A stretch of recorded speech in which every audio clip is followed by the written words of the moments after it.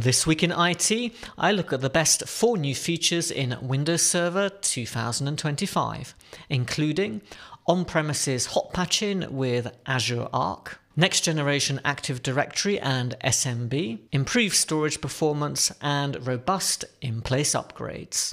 So stay tuned for more on the latest features in Windows Server.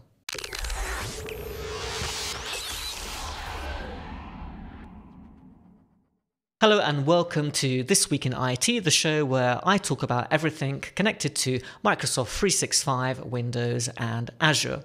But before I get started today, I've got a quick favour to ask you. 50% of the people who watched last week's video weren't subscribed to the channel. Now as we go live today, we're on about 3,020 subscribers, so I'd really love if we could push that up to about 3,050. So if you'd like to see these weekly news updates and my analysis, then please subscribe to the channel and don't forget to check the bell notification to make sure that you don't miss out on the latest uploads. Microsoft started to tease the new features coming in the next version of Windows Server at Ignite last year. Now at that point it was called Windows Server vNext, but this week Microsoft announced that, surprise surprise, it's going to be called Windows Server 2025 and that it should be generally available this autumn. So this is the next version of Windows Server that's going to be available on the long-term servicing channel, and the one that is probably going to be the most significant update since Windows Server 2016. So let's talk about what I consider to be the 4 most important features coming to the next version of Windows Server. I want to start with hot patching. Now, hot patching is something that's been exclusively available in Windows Server 2022, but the Azure edition. So what that means is a specialized version of Windows Server that's only available to be licensed on a VM in the Azure cloud. Now, to be honest, I never thought that hot patching was going to come to on-premises Windows Server because, let's face it, Microsoft wants to keep you in Azure. They want you paying that monthly subscription. But they announced that hot patching is coming to Windows Server 2025. So what does that mean exactly? It means that you can install the monthly security update without having to reboot the server. Now, Microsoft basically boasted at Ignite that they're able to patch 1,000 servers all running SQL Server, and they're able to do that without rebooting the servers and in 48 hours, a process that would have taken them previously up to 3 weeks and of course lots of reboots. Now, while all of this sounds fantastic, there is a catch.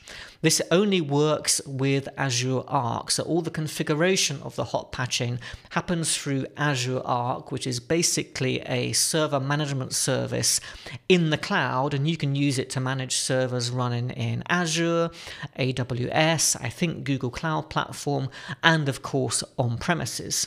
So there's the first requirement. It can't be something that doesn't involve you connecting to the cloud, at least for management purposes. As far as I could understand from the presentation that Microsoft gave in November at Ignite, in order to use hot patching in your on-premises Windows Server, it is going to require you to make a monthly payment. Now, there is an exception to that, and that is if you're using Azure Stack or Azure Stack HCI, it won't require a monthly payment. So while this is all very well and good, there are a couple of important caveats to note. And in Windows Server 2025, hot patching is available in both the standard and the Datacenter edition, and you can use this regardless of where the server is actually located. So it could be physically on premises, you could be running it in a VM in Azure or in a different cloud provider. Microsoft also announced next generation Active Directory and SMB. So maybe that's overstating things a little bit here. We all know, of course, that Active Directory is a mature technology. It's been around for more than 20 years, and there hasn't been any really significant update to it since Windows Server 2016. So what is changing here? Well, of course, Active Directory is still widely deployed, especially in large organizations that require on-premises services and all the authorization and authentication that goes with that. And it's vulnerable, and we know that it's been vulnerable for many years. So what Microsoft is really doing with this release is making it a much more robust technology in several areas, but of course most importantly security. Now there's a whole list of changes that Microsoft is making to Active Directory with this release in terms of security improvements. I can't list them all, but the 6 most important that Microsoft highlighted were LDAP support for TLS 1.3, improved security for confidential attributes in Active Directory. LDAP will prefer encryption by default. There's new encryption coming to Kerberos, and it's getting support for AES and SHA-256 and 384. Changes to the default behavior of legacy SAM RPC password change methods, again of course to make things more secure, and Kerberos and PK INT support for cryptographic agility. So obviously that's a whole list of things that are hopefully going to make a difference. Now, one thing that did strike me is that they said as part of the presentation, NTLM authentication, which has been for many years considered a legacy authentication protocol, of course Kerberos is what Active Directory uses by default, is really this time on its way out, and Microsoft is taking more concrete steps to really deprecate it. So how are they going to go about doing that? So the problem is that Windows still falls back to using NTLM in some circumstances. Now, what Microsoft would prefer is that, of course, we got rid of NTLM and that Kerberos was the only authentication option. And they're taking steps to make that happen. So, a couple of things. Windows 11 is getting a Kerberos key distribution center. Of course, that's something that only exists on domain controllers at the moment. But what this is going to do is allow local accounts for the first time on Windows PCs to use Kerberos as their authentication method. So that's a big step forwards. Essentially, the KDC is going to be available in all versions of Windows going forwards. They're also introducing a new technology called IA Kerb, and this is a set of extensions to the publicly available Kerberos standard. And what this allows a device or a client device to do is to authenticate using Kerberos, even if it doesn't have a direct line of sight to a domain controller, which is what is required today. So essentially this acts like a proxy technology. So a client can authorize through a Kerberos proxy, which itself has a direct line of sight to a domain controller, even if that client doing the authentication or requesting the authentication doesn't have that direct line. So another interesting development as well. There are also some performance enhancements coming to Active Directory. The database is going to be upgraded to be based on a 32K page size, so that's a big increase from the current 8K. So you'll be able to have much longer multi-value attributes. So assumedly some organizations are hitting a barrier there with that. There's going to be NUMA support in Active Directory, so it can actually use all of the CPU cores during any processing operations. Administrators will be able to increase the system calculated replication priority. So if you want to replicate to a particular domain controller in favor of others, you'll be able to control that. And there are 3 new performance counters. SMB is also getting a lot of security improvements. Of course, that server message block. This is basically the protocol that's used for file sharing in Windows.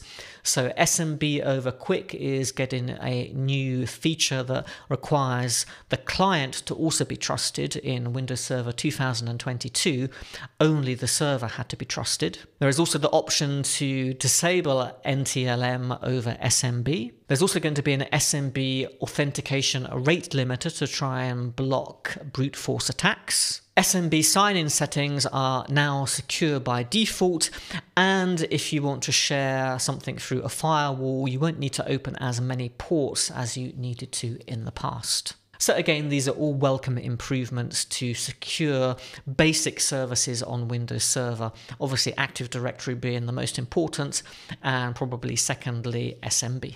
Storage is still a big use for Windows Server. Not everybody wants to put everything into the cloud, of course, and Microsoft announced 3 major changes to performance and functionality. So if you're using NVMe SSDs at the moment with the current technology, there's going to be a 70% increase in input and output performance, so that's great. If you deploy new NVMe SSDs with the latest technology, then Microsoft is saying you will be able to see up to a 90% improvement in input and output performance with the latest version of Windows Server. There are also some changes coming to improve SAN integration, and this is going to be achieved by supporting NVMe OF TCP initiators, so you'll be able to make more efficient connections to remote SAN solutions. And last but not least, but I think something very important, because at the end of the day, if it's difficult to upgrade to the latest version of Windows Server,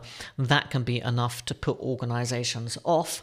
They're bringing over the technology that really came about as part of Windows 11 in terms of improving the in-place upgrade to make it a much more robust procedure. So in the past, an in-place upgrade kind of just really did an overwrite of the existing operating system, and unfortunately that could end up resulting in a lot of problems. Now with Windows 11, an in-place upgrade works a little bit differently. When you choose to do an in-place upgrade, what you're really doing, or what's really happening under the surface, is a fresh install of the operating system. The user and app data is all kind of containerized from the original version of the operating system, lifted out and then placed back on top of that fresh install. So you get a fresh install and you're bringing over the user and app data that's required to ensure that everything continues to work. And that upgrade or in-place upgrade process is a much more robust way of doing things than we ever had before. And I think that's kind of proven its worth really with Windows 10 to Windows 11 upgrades. And they're bringing that technology to Windows Server, so it should take a lot of the risk out of performing those in-place upgrades if, of course, you're not renewing your hardware at the same time. So I'm just scratching the surface with the new features in Windows Server. There's a whole load of stuff happening here. A lot of stuff connected to storage that I didn't mention, connected to Hyper-V, containerization. They're adding Wi-Fi support, so if you've got edge devices that need to connect via Wi-Fi, and a whole load of other things. It's really worth going to check out the presentation. I'll put a link in the show notes. Let me know in the comments below whether this feature is enough for you to consider upgrading to Windows Server 2025, or if one of the other features is what is going to be the real selling point for you. But let me know what you think in the comments below. If you found this video useful, I'd really appreciate it if you gave it a like, because that helps to get it seen by more people on YouTube. I'm going to leave you with another video that you might find useful on the screen now about Copilot, what you're going to get with Copilot, and whether I think it's worth the $30 per user a month fee. But that's it from me for this week, and I'll see you next time.